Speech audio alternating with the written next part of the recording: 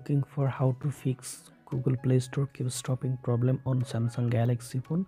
In this video I show you how to fix Google Play Store keeps stopping problem on Samsung Galaxy phone. For solving this problem, go to settings,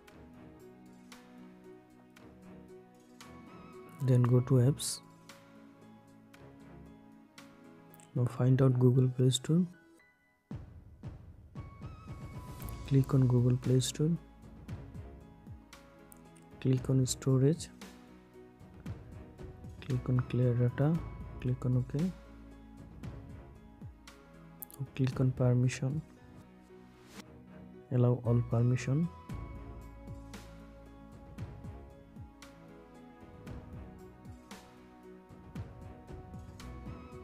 Now click on Google Play Service.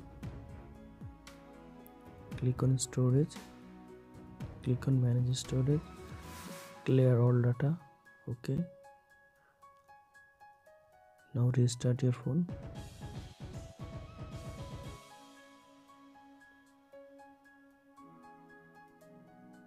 After restart your phone, go to Play Store. Now I hope that this method fixes Google Play Store keeps stopping problem on Samsung Galaxy phone.